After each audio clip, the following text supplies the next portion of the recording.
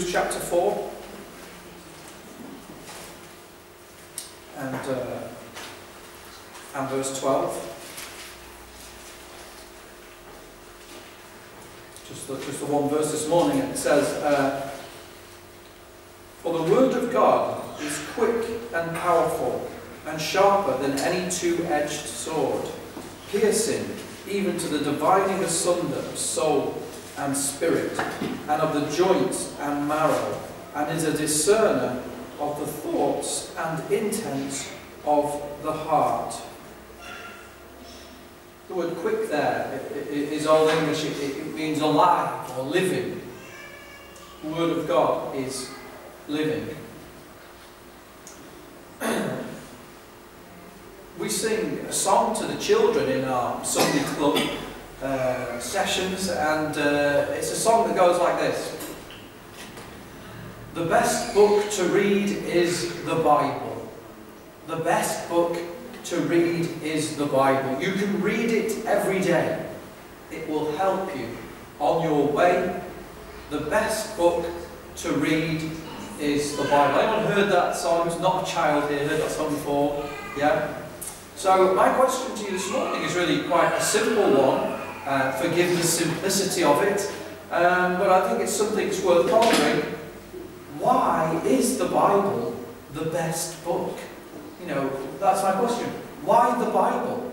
Are there not lots of other religious books out there that one could choose and you could have as your best book, and you could read and study and so on?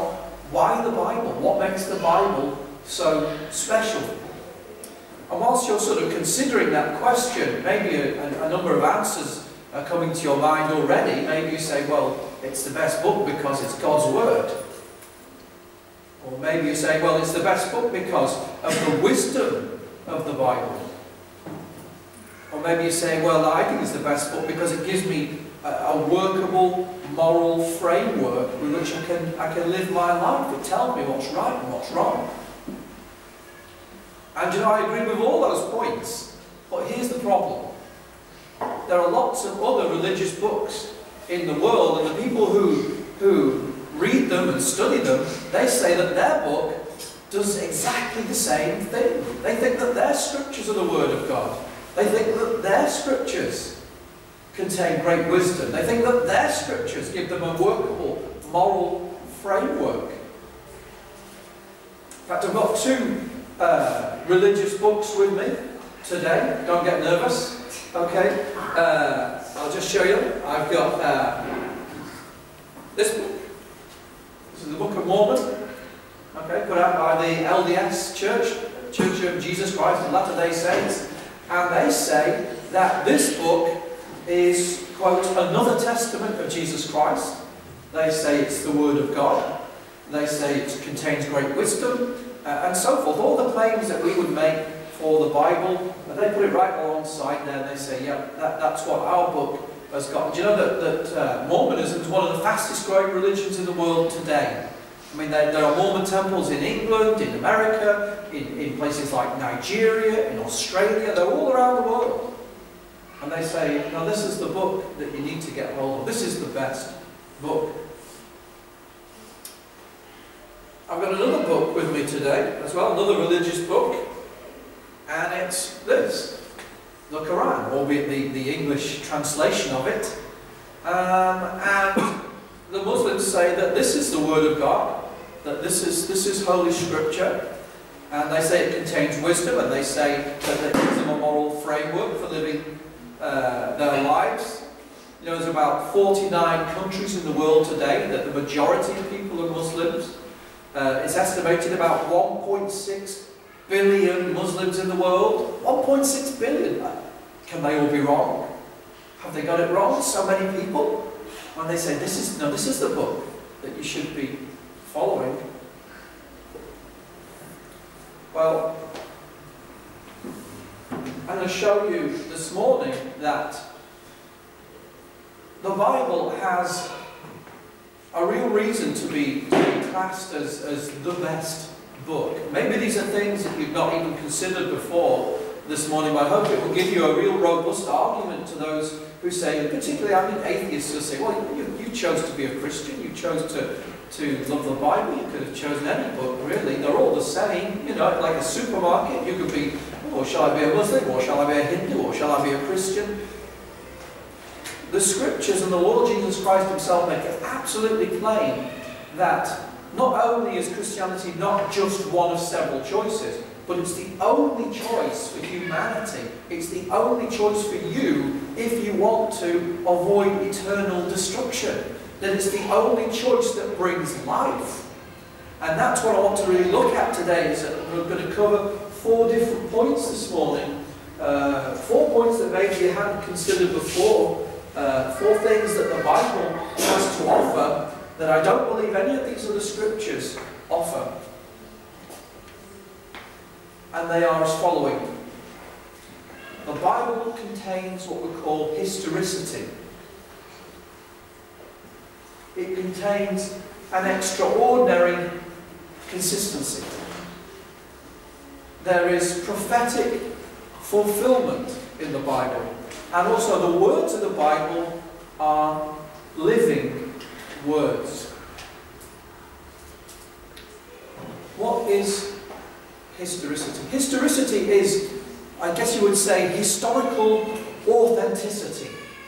There's an actual connecting of the words of the Bible to historical events. It's not some guru up in a monastery somewhere or up in the mountains, you know, sharing his wisdom with his followers.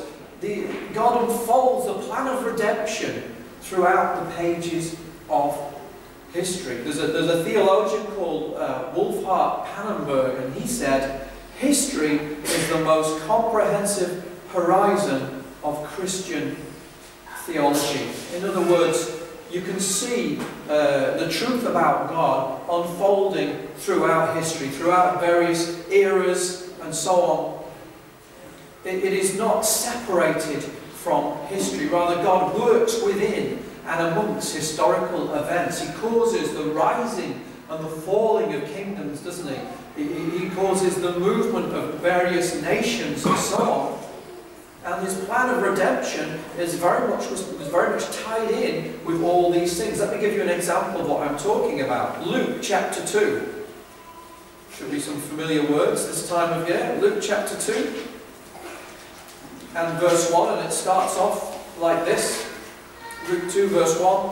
And it came to pass in those days that there went out a decree from Caesar Augustus that all the world should be taxed. And this taxing was first made when Cyrenius was governor of Syria, and all went to be taxed, every one into his own city. And Joseph also went up from Galilee, out of the city of Nazareth, into Judea, unto the city of David, which is called Bethlehem, because he was of the house and the lineage of David, to be taxed with Mary, his espoused wife, being great with child. Now, maybe the opening of those kind of chapters like that are the sort of bit that you skip over. Maybe you think, oh yeah, there's all this historical stuff, I'll just get to what's really going on. And maybe you're not paying too much attention, but I want you to notice the absolute incredible amount of detail that is there.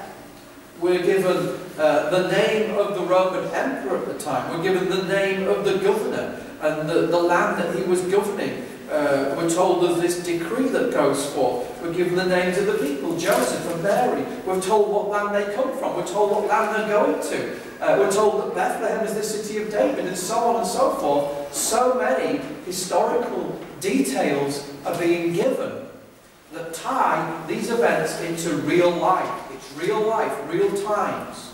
Now, in the 2 books that I showed you, and by the way, I'm not trying to rubbish anyone's religion today or run down their scriptures, but what I'm saying is that just the facts themselves will speak loud enough this morning.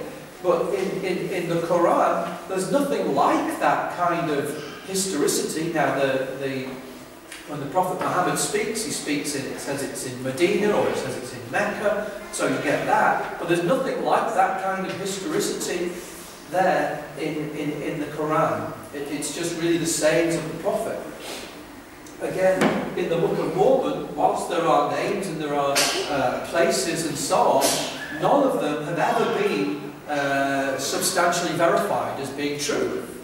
In fact, the exact opposite has been the case when the LDS Church were claiming, and I'll quote from them, they said that the Book of Mormon is the guide to almost all the major archaeological discoveries in the Americas. You know, it's about Mormonism. You know, the story of Mormonism takes place in North and South America with the Nephites and the Lamanites and these tribes of people that they say existed.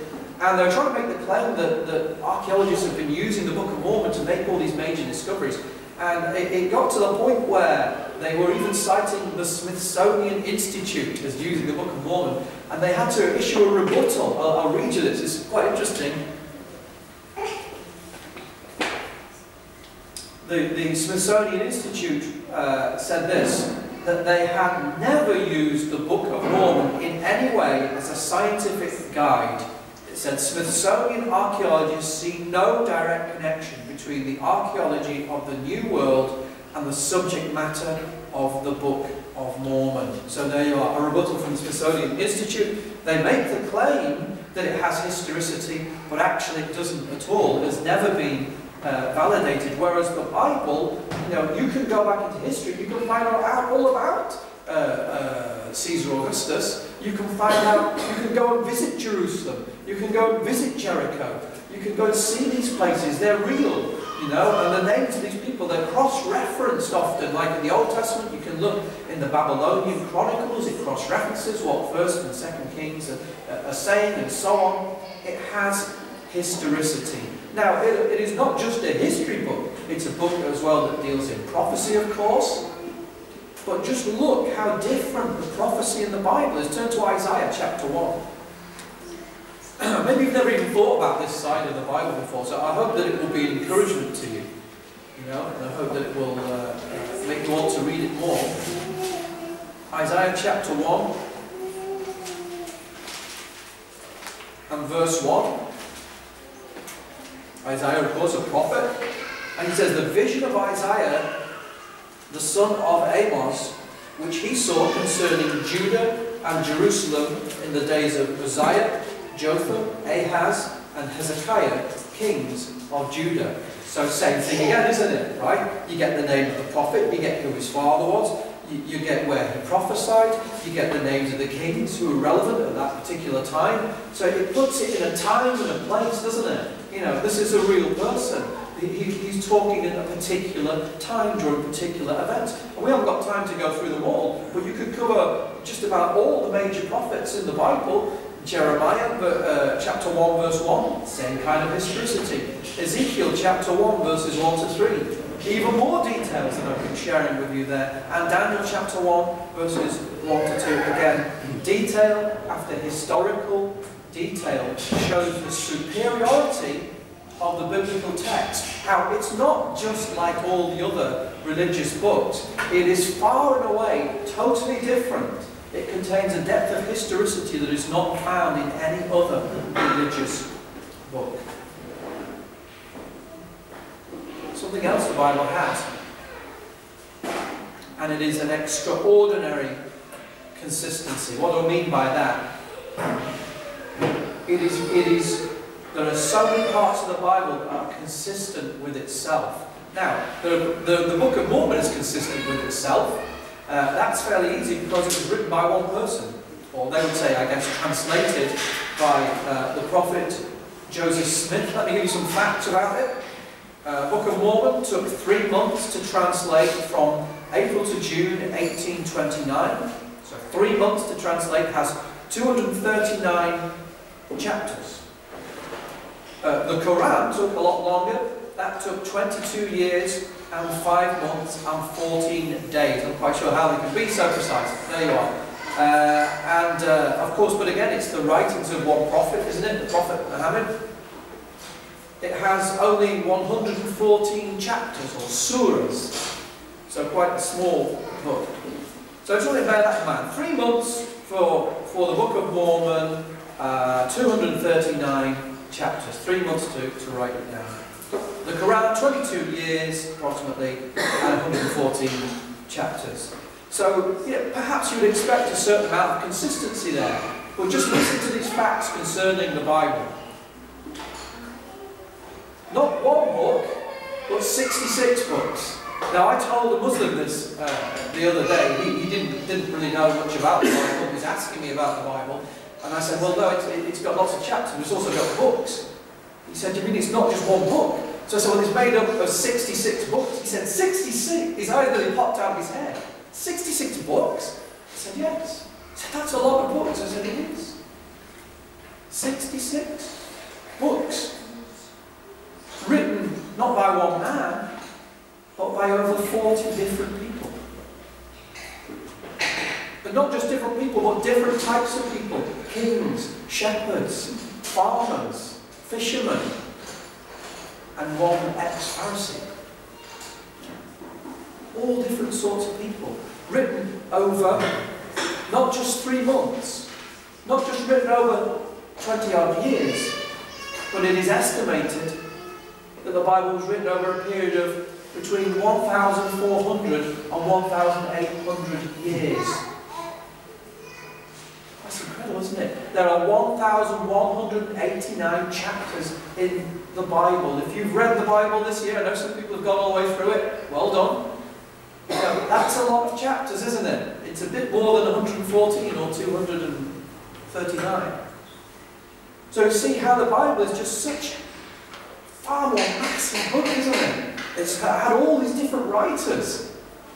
You would think, and they lived in different geographical locations, they had different statuses in life, and yet they all have this incredible consistency when they talk about God. They say He's a holy God. They say He's a gracious God. He's a forgiving God. He's a righteous God. And they all talk about their interaction, their experience with God, don't they? And there's this extraordinary consistency. How come the Bible gets to be so consistent? Well, I put to you because all Scripture is given by inspiration of God. 2 Timothy 3, verse 16. How else could so many people in so many different walks of life talk of the same experience, talk of the same God, and there be a great consistency there? If you've read Ezekiel, you've read Daniel, and then you come to Revelation, you say, hey, I've read this before. There's the same Spirit, isn't it? All these different writers, and yet just one Spirit. Men are moved by the Holy Spirit, aren't they? They were moved to write these things down and to prophesy in His name. Something else the Bible has is prophetic fulfillment. Now, there are many prophets in the Old Testament, so I want to deal with somebody from the New Testament this morning. The Lord Jesus Himself prophesied on many occasions. And I want to show you that prophecy in the Bible is not just God showing, I know this, I know this is going to happen and so on, but there is a practical outworking of what is being prophesied. Turn with me please to Luke chapter 21. Luke 21.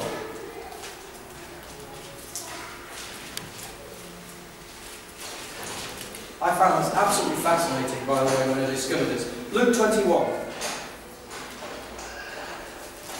I'm going to read from verse 20. Jesus speaking, He said, and when ye shall see Jerusalem compassed with armies, then know that the desolation thereof is nigh. Then let them which are in Judea flee to the mountains, and let them which are in the midst of it depart out, and let not them that are in the countries enter thereinto. For these be the days of vengeance, that all things which are written may be fulfilled. And it goes on, you can read more of that, and it's sort of repeated again in Matthew 24. Now, I heard something very interesting from a non-Christian Jewish historian, and he was talking about the fulfillment of this particular prophecy. Now, I believe this prophecy was fulfilled in AD 70 with the destruction of Jerusalem. And this Jewish historian was saying, well, you know, that the Christian church, all the Jewish Christians, they all died. He said they died in Jerusalem in AD 70 when the Romans destroyed the city. He said that was the end of all the Jewish Christians, and after that time, Paul, the Apostle Paul, started a new church, he said, made up entirely of Gentile Christians. That was his theory. And the reason he had that theory, he said, because if they were in Jerusalem at that time, so complete was the destruction, they wouldn't have survived. There would have been no Jewish Christians left. And so that was his theory. I don't believe that that is the case, and I believe there are other books in the Bible, such as Romans, that would disprove that there were no Jewish Christians, that they were all in Jerusalem rather at the time of AD 70. But anyway, there's some very interesting, I think, historical accounts. You know that the campaign against Jerusalem, against a revolt in Jerusalem, began much earlier than AD 70, and that in fact the city was surrounded in AD 66 by the Roman commander Gallus, I think it was. And what happened was that inexplicably he retreated. He could have finished the city off, but he didn't. He retreated, and the Jewish Christians that were there in the city at that time took that as a sign and as a fulfillment of these words of Jesus' prophecy. And what do you think they did? They fled to the mountains. Now, you can read this in extra-biblical history books. You can read it with people like Josephus. Anyone heard of Josephus, the historian? Famous historian, right? Jewish guy, not a Christian, but he records that the Christians fled from Jerusalem up into the mountains, and that they went to a place called Pella.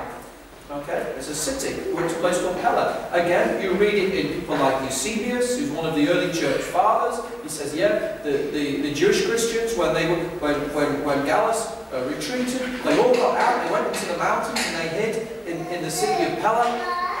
Again, there were other people. I'll put one up here for you.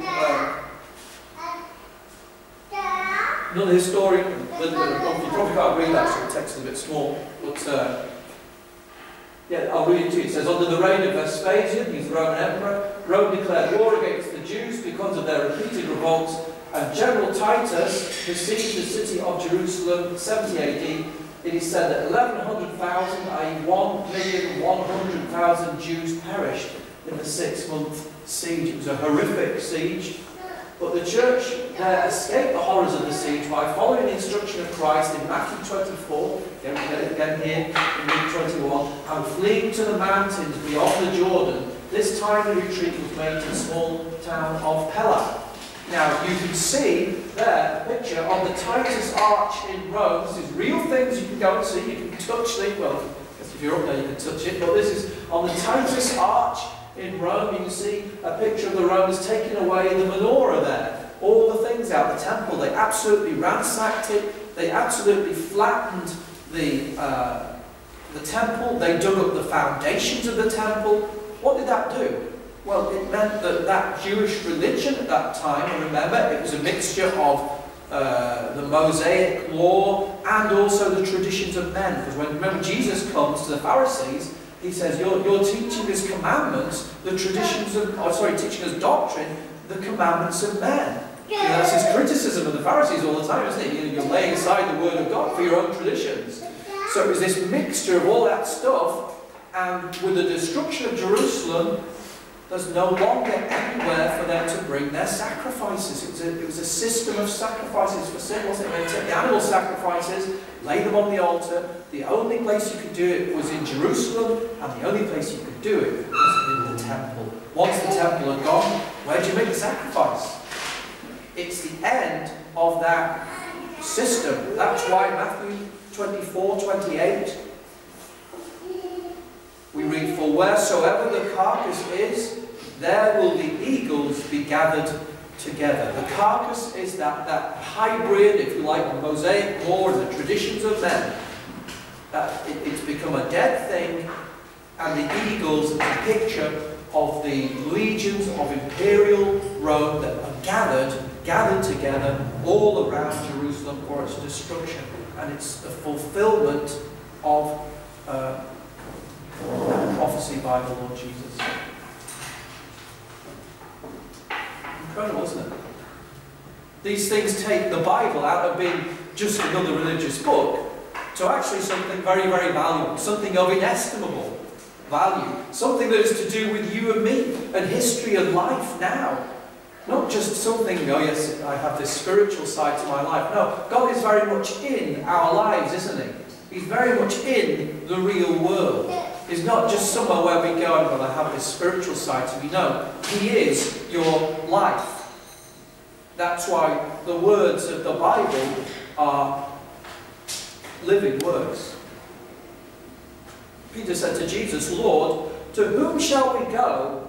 Thou hast the words of eternal life. John 6:68. I think it's ironic that the verse that I read to you when we started looking at this subject compared the word of God to a sword, didn't it? What does a sword do? Why do we have swords?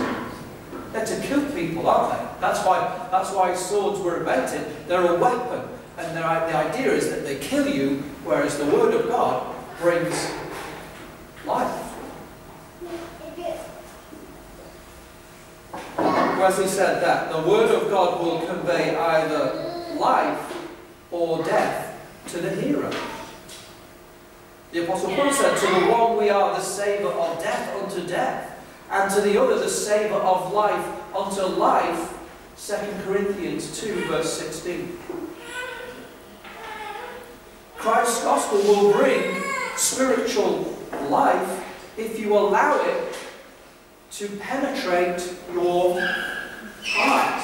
Just like a sword penetrates the heart of a person's body, so if you allow the Word of God to penetrate your heart, then you will not have death, rather you will have life. You know, you read in the Old Testament that Saul fell on his sword. If he had fallen on the Word of God, it would have penetrated his heart and made a big difference. What's penetrated your heart this morning? Has the Word of God got right into your heart? Have you hidden it in your heart so that you might not sin against the Lord? It's a living Word, isn't it? In fact, the Bible talks about Christ Himself, how the Word became flesh and dwelt among us. It's living in you. What makes the Bible the best book? Well, for me, someone once said that the Bible is a book that shows you the way to heaven. I think that's a very valuable book, don't you?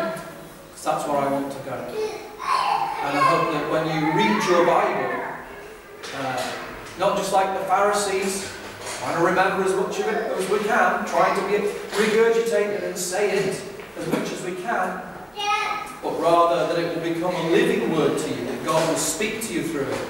And that, as James puts it, you would not be hearers of the word only, but you would be doers of the word.